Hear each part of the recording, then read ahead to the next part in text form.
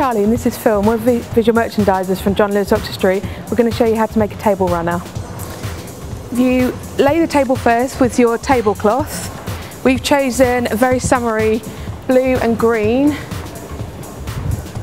So if you first match that up, if it's a little bit shorter like this one is, just match it to the end like that. Make sure it's equal at both sides, as you don't want a lopsided table. And how you can do that, if you look underneath, you can match up what this length is to the following length. So this side, slightly need to pull it down. That's it. Perfect. Now we're going to add the table runners.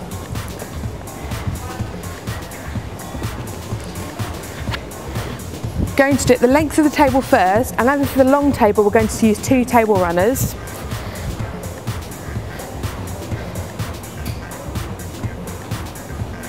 So do it by eye for where the middle of the table is, and then just add your other runner in. And as the same with the tablecloth, we're going to make sure the ends line up, and we can see that they do. Now I'm going to add the placemats. And we're going to have a 6-setting table, so we've got the placemats that match the table linens. So we're just going to add these in.